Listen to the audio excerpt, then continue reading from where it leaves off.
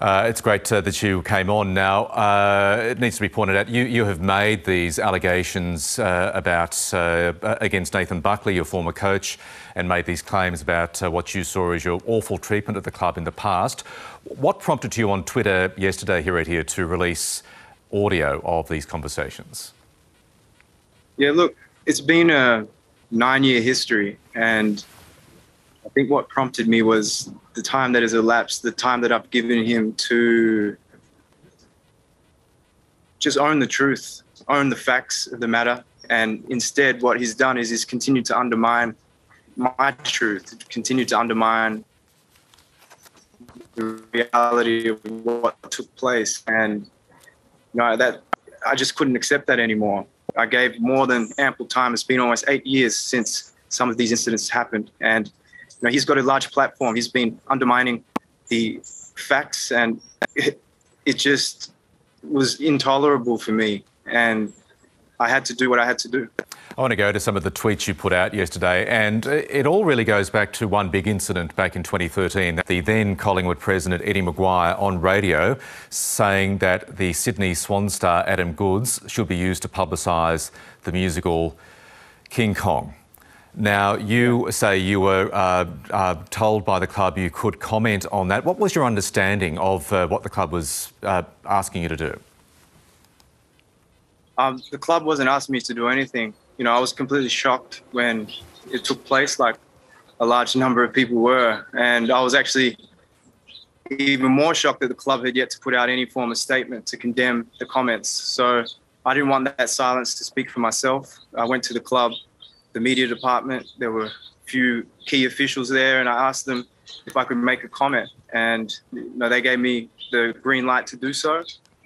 And I guess after that, I found out very quickly that I made the wrong comments, according to them.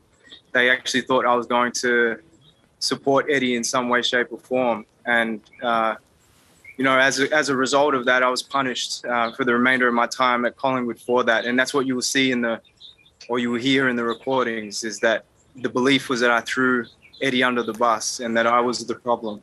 So, that's in a nutshell the history. Nathan Buckley says that in some of the audio that you released of your conversation with him, saying that you, in his view, threw Eddie Maguire under the bus by criticising the then Collingwood president for comparing or saying Adam Goodes should promote the musical King Kong.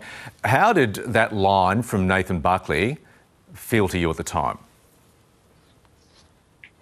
Look, it was an extremely hard or a difficult thing to hear. And it was something that I heard repeatedly in different ways from different people.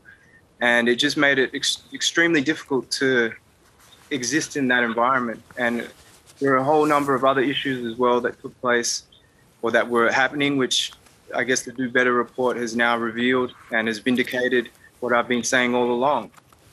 So overall, it was a huge challenge for me to be there and to be constantly told that I was the problem, when in actual fact I was looking to fix the problem and be part of the solution. The Do Better report was released early last year, and sometime after that, Eddie Maguire left his job as Collingwood president. Collingwood has put out a statement in response to these tweets, reiterating its desire to tackle racism in Collingwood. I'm just reading a bit of the statement now. Heritier, we remain committed to and hopeful of a genuine outcome for any and all of the players who've been subject to racism at the club. All these years later, do you believe, from where you sit, and you're still closely connected to people who've been at the club in the past or are still at the club, do you believe Collingwood is making serious inroads in tackling these issues? But what I would say to that is it's not a matter of belief. It's what I know, not only from my experiences with dealing with the Collingwood Football Club while I was a player and understanding the long way that they have to go to reconcile their past, but more recently, in the last 15 months, I've been dealing directly with Collingwood, speaking with multiple board members, dealing with their legal team. And what I've seen is a continuation of their misconduct, a continuation of dishonesty, and also a continuation of damage control and looking to push out an image that is not based in the reality of the way that they are conducting themselves behind closed doors. So for me, I remain skeptical of any statements that the Collingwood Football Club puts out.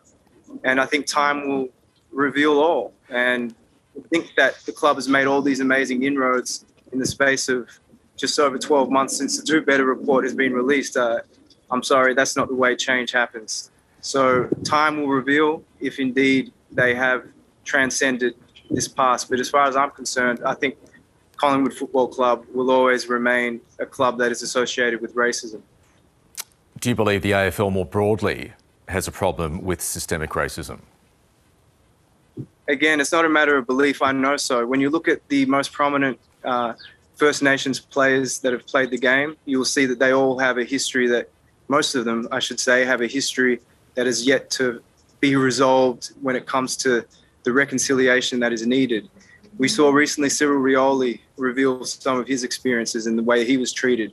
We see Leon Davis and Andrew Cracker, who were part of the process with me. That's what I can only comment on, what I was involved in with them. And we decided to walk away because of the way that Collingwood had conducted themselves. I look at what happened with Adam Goods. I look at Joel Wilkinson, a person who was on the forefront of really the discourse around racism, bringing it to the forefront in the early 2000s. And I see the way that he's been treated. So this is something that the AFL, unfortunately, has proven itself incompetent to deal with.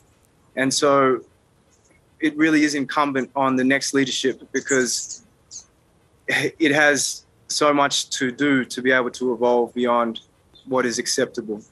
Nathan Buckley, your former coach, has responded to your series of tweets yesterday with a tweet of his own. I'm going to bring that up on the screen now for our viewers.